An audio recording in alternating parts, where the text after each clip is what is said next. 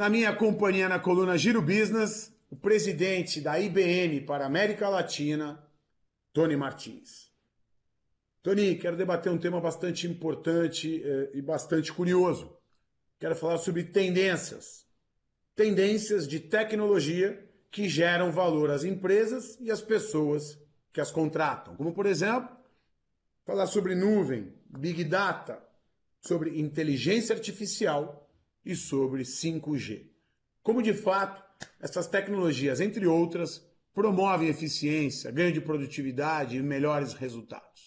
Alguns atributos são fundamentais para que você tenha esse ganho da experiência do cliente com um aumento de eficiência. O primeiro deles é a abertura das empresas para os seus ecossistemas de uma forma muito mais conectada, muito mais eficiente e automatizada. Um segundo é o que a gente chama os workflows inteligentes, que é, na verdade, o uso da inteligência artificial junto com hiperautomação, onde você consegue uma interação entre humano e máquina de forma a trazer um nível de eficiência também muito maior, com personalização, com conveniência e com individualização. O terceiro é a predição, né?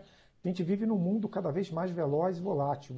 A sua capacidade de prever e de reagir com o uso dessas tecnologias fica muito maior. E eu acho que, por fim, e não menos importante, é a capacidade de você atender uma demanda que é cada vez mais elástica, né? A capacidade computacional com a nuvem, com computação quântica, você vai efetivamente trabalhar cargas diferentes de tecnologia de uma forma muito mais eficiente e também com uma flutuação muito maior a custos menores.